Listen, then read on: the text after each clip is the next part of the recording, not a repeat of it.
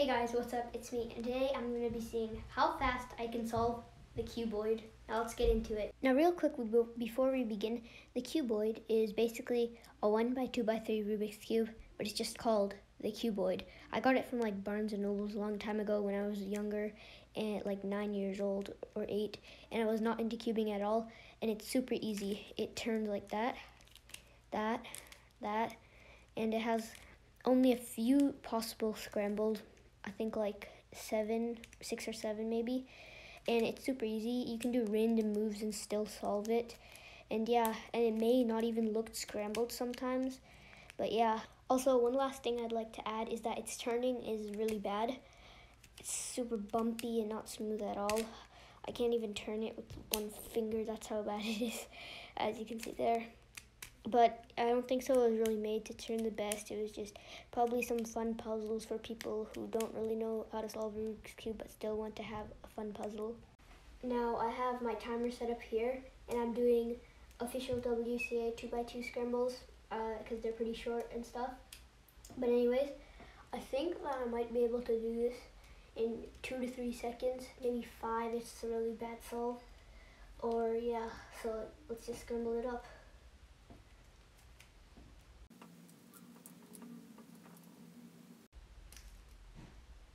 And that's how much it got scrambled. You can't really do front moves, and the U ones are always U2s. But yeah, so, okay, I know what I'm gonna do here. Oh man, that's bad. Oh my goodness, I totally overestimated. Now, I think I might be able to do it in like 6 seconds, but yeah. Okay, that's the first solve. Okay, I scrambled it up again. Ooh, this is really easy. Okay, good. Yes, 4.88, definitely improved a lot from the last one. Let's go to the next one. Okay, this scramble again. This one is probably the longest one. Oh! It's a DNF. This is the really bad part.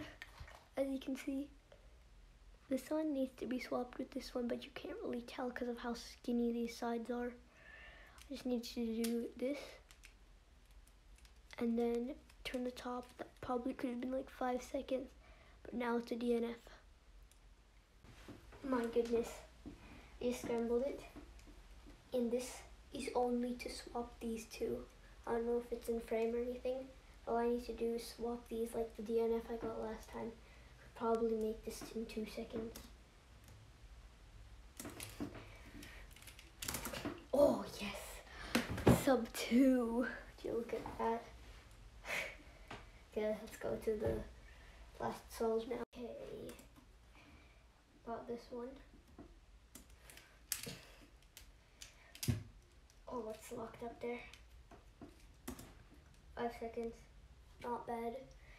But yeah, I had an insane lockup right there. But yeah, the average is done. Okay, so those are the times, and I got the average 6.63, not bad. If you want to try out the scrambles, if you have your own Qboid, be sure to do that, and yeah. And that's all there is to speed solving the Qboid. Thanks for watching, guys. Leave a like, subscribe, comment, you know the deal, and yeah. If you have a Qboid, try it out. It'll be great.